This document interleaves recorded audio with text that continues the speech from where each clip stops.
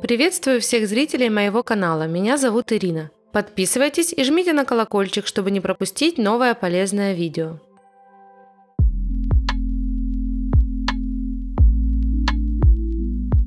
Сегодня показываю педикюр. Снимаю гель-лак на 25 тысячах оборотов на форварде. Планировалась стандартная процедура с покрытием, но что-то пошло не так. Клиентка пришла ко мне с болью в точках вроста ногтей на больших пальцах. И сразу разбор полетов. Арочные ногти и высокие боковые валики видны невооруженным взглядом. К таким ногтям необходимо особое внимание. Попробуем разобраться во всем поэтапно. Аккуратно снимаю покрытие полностью, но не истончаю натуральный ноготь, иначе он еще больше скрутится и деформируется. В последнее время часто приходят клиенты с такой проблемой.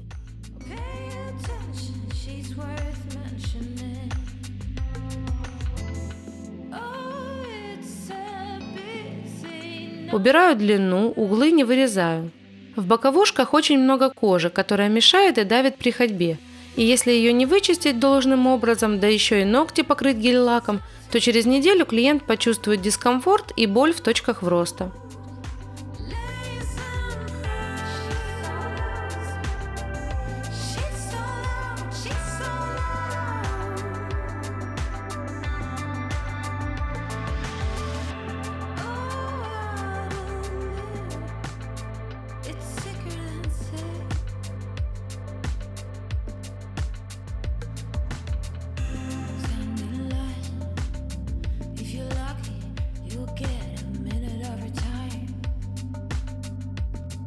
Отодвигаю кутикулу, раскрываю карман, чтобы вычистить птеригий.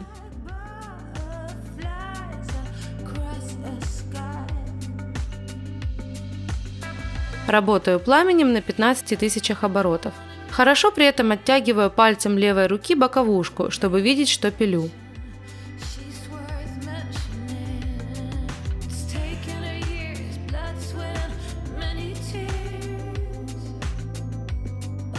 Меняю реверс и обрабатываю правую сторону.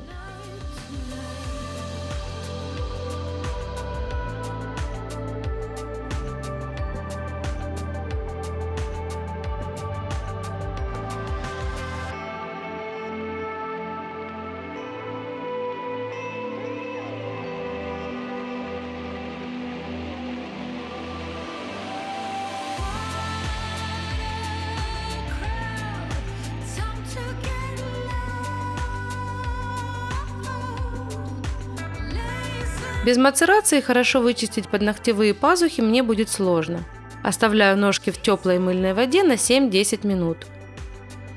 С помощью накожниц, пушера и кюретки вычищаю боковушки. Получается, что ноготь погружается в глубокий боковой валик, в этой зоне постепенно накапливается ороговевшая кожа и в один прекрасный момент начинает мешать, давить при ходьбе. Вся эта прелесть усугубляется гель-лаком, твердым материалом, который еще больше давит на ноготь. Получается замкнутый круг. И на левой и на правой ноге болят именно внутренние стороны ногтей. По-хорошему тут нужно поставить скобу и забыть о гель-лаке хотя бы до лета, когда будет открытая обувь. На скобку моя клиентка сегодня не рассчитывала и попросила не ставить. Гель-лаком договорились не покрывать.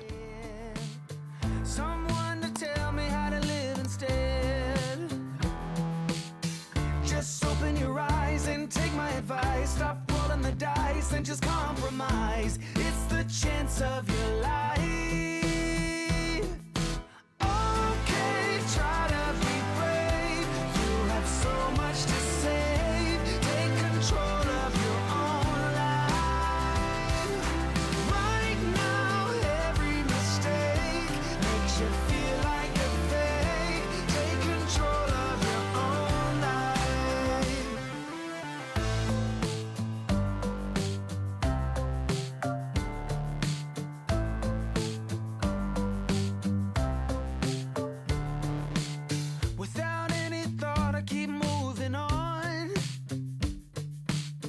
Don't even care if my soul is gone.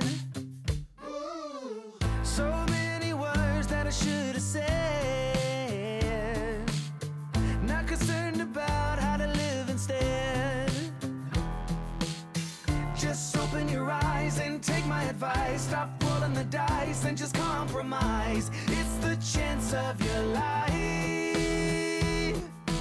Okay, try to be brave. You have so much to save. Take control of your own life. Right now, every mistake makes you feel like a fake. Take control of your own life. Nothing in life is good. Tired and misunderstood. I would fight if I could. If I believed I should. Okay, try to be brave. You have so much to say.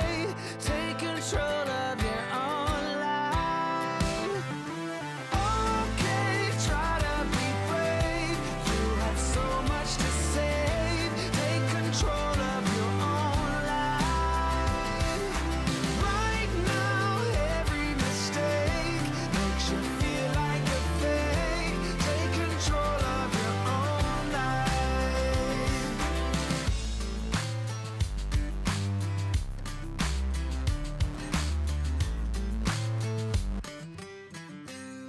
I know that I told you we're over. I swear that I'm sober. Just listen, I miss you. And I know that I said all these things, but now when you're with her, I can see that you miss me. Would you stay till the morning light, or would you follow me, or would you let it be? If I leave tonight, we could do this right. We'll find the remedy, or would you stay with me now till the morning light? Till the morning light, till the morning light, till the morning light. Чем я еще могу помочь в такой ситуации? Могу поставить тампонаду. Для этого мне необходим капалин. Это специальный дышащий материал, который будет служить подушечкой между ногтем и воспаленной кожей. При сильном воспалении капалин перед постановкой можно смочить специальной мазью для заживления. И это будет двойная польза такой процедуры. Ссылочку на капалин оставлю в описании. В моем случае сильного воспаления нет, и для удобства я смочила капалин хлоргексидином. Через 2-3 дня после душа можно будет самостоятельно вытащить его из-под ногтя. Just listen, I miss you. And I know that I said all these things, but now when you're with her, I can see that you miss me. Would you stay till the morning light, or would you follow me, or would you let it be?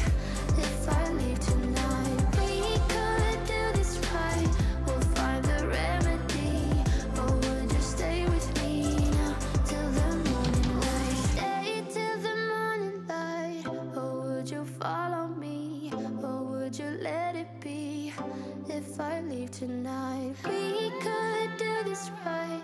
We'll find the remedy, or would you stay with me now till the morning light? Would you stay till the morning light, or would you follow me, or would you let it be?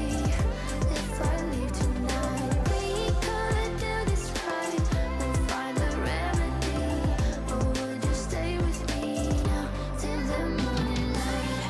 Till the morning light, till the morning light, till the morning light, yeah.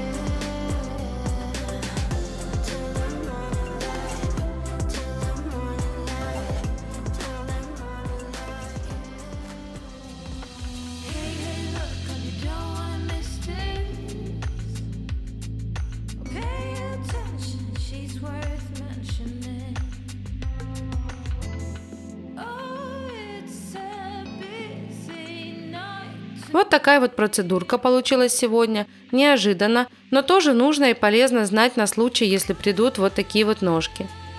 Если вам понравился сюжет, ставьте лайк, пишите комментарии, мне будет приятно.